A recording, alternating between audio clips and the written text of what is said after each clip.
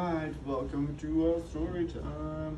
We got Pig Kahuna Pirates by Jennifer Sattler.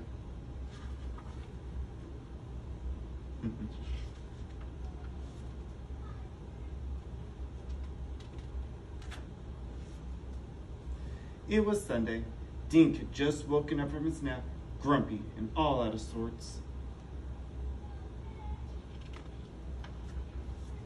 His big brother Fergus suggested they go for a dip, but it was too cold. Fergus had another idea. How about some castle building? Dink tried, but every time he got started, a mean old wave would wash his castle away. Usually, a snack and a juice box made Dink one happy little piglet. But not today.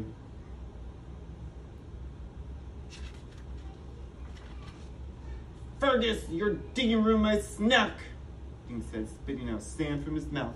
He was so upset, he threw his juice box.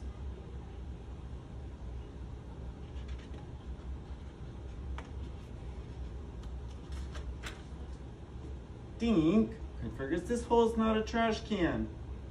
Well, Dink answered, pointing, what's that, then?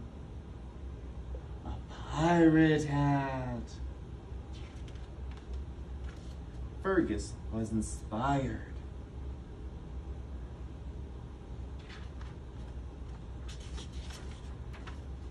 He got right to work building a pirate ship out of sand. Dink thought it looked fun, but he didn't really know how to help.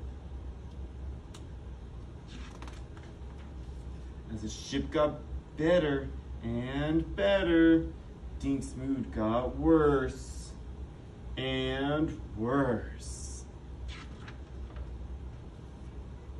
It's hard to build a pirate ship when you're having a temper tantrum. It's also hard to finish a snack or take a walk. And when a crab snapped him on the toe, arrgh!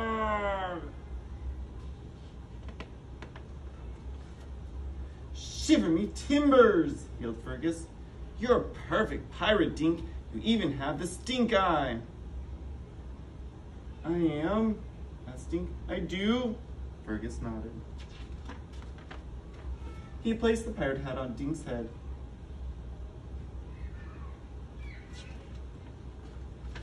The two brothers took their places on board the ship. Fergus saluted, shouting, I saw a monster headed that way, Captain.